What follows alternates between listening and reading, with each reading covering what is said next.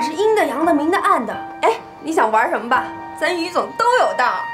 行了，于总还在国外呢，这是他呀特地让我给你带来的。你先回去休息几天，等风头过了，他回来再给你安排合适的位置。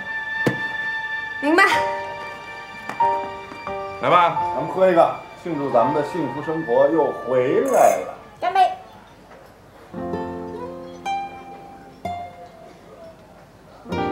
来吃啊，我请客。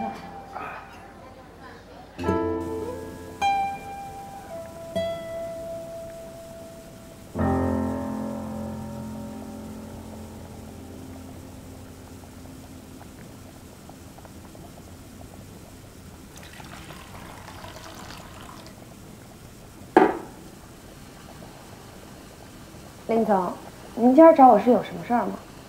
喝茶。您跟我这样一个闲人喝茶，不是浪费您的宝贵时间吗？古人喝茶要用沸水，水煮沸了，有如云雾般的小珠，并且伴有这种轻微的响声，为一沸。壶边有连绵不断的小泡往上涌，为二沸。水烧到翻滚，为三沸。而现在叫过沸，水的味道就变了。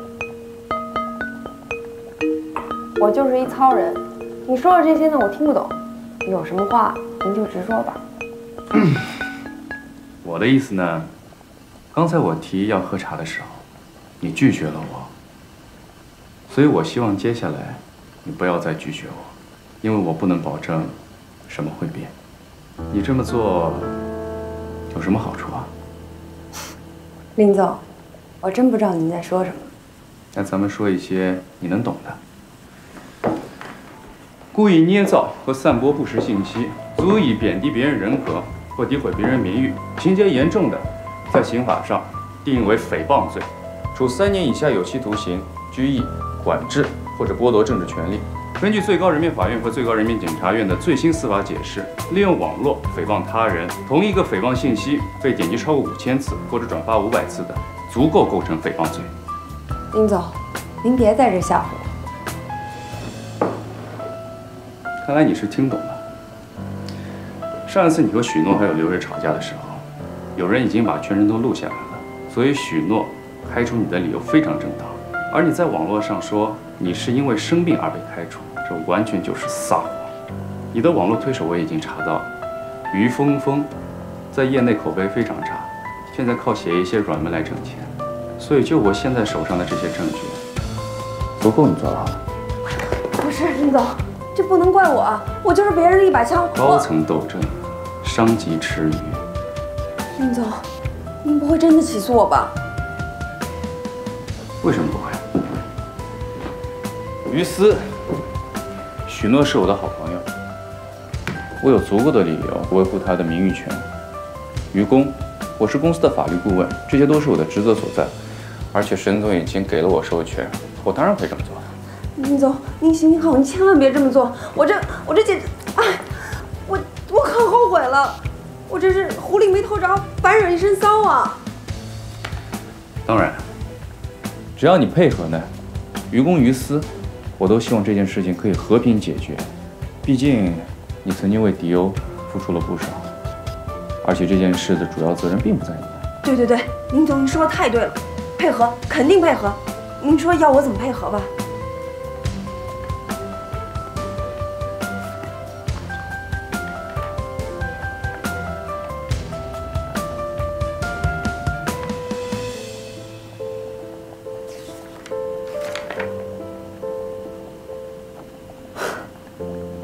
林总，您还真是轻易不出手，一出手就往死穴里点啊！刚才我就说了，一开始你就不应该拒绝我。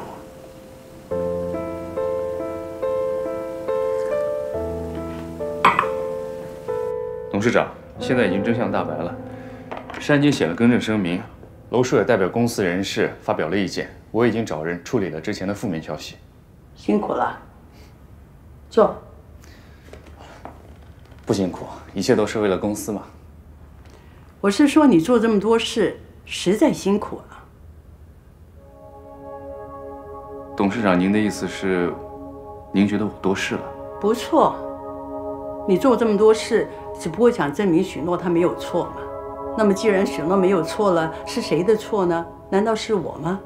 我是不是现在要亲自去请他回来，跟他当面赔礼道歉呢？我没有想那么多。我觉得既然许诺没有错，就让他回来吧，毕竟公司需要他。你不明白，许诺他有错没有错并不重要，我就是要将错就错。为什么？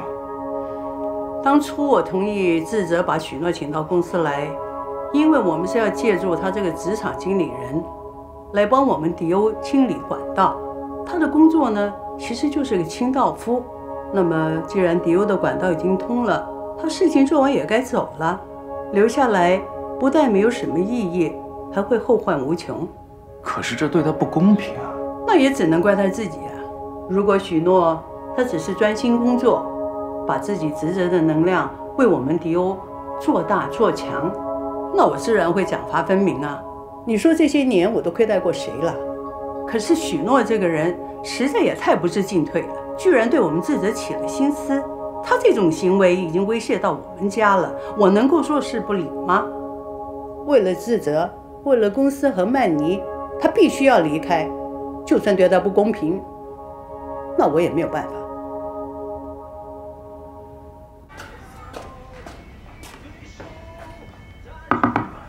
谢谢。我说你是不是应该换个台啊？你想看什么呀？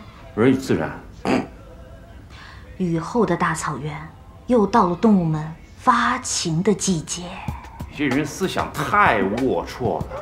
我是从动物最原始的本能中去总结适合人类生存发展的价值观，好吗？你少来好不好？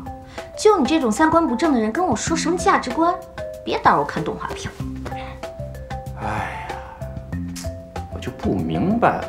你看这个，红太狼很丑很暴力，灰太狼还对他一直不离不弃的，这太不现实了嘛！你懂什么呀？你就看那红太狼一直在那发飙，哎，你怎么不想想啊？灰太狼那么笨，这么多年连一只羊都没逮到，红太狼还不是跟在他身边一直不离不弃的在吃草？我跟你说，看动画片啊，还能够培养你的价值观，这里头还能折射出打是亲骂是爱的传统爱情观。有点道理啊。哎，我说林凡，我这失了业在家待着，你又没下岗，大白天的不上班，在我家晃什么呀？陪你啊，万一你心情不好、抑郁了怎么办？我会抑郁？哎，我告诉你啊，连河马都会抑郁的，所以还是多看看人与自然。老鼠，接。不会是要给我送遣散费吧？万一他让你回公司呢？喂，你好，徐总啊，沈总请您回来上班了。还真想让我回去？赶紧去洗漱一下，跟我回公司。凭什么呀？啊？凭什么？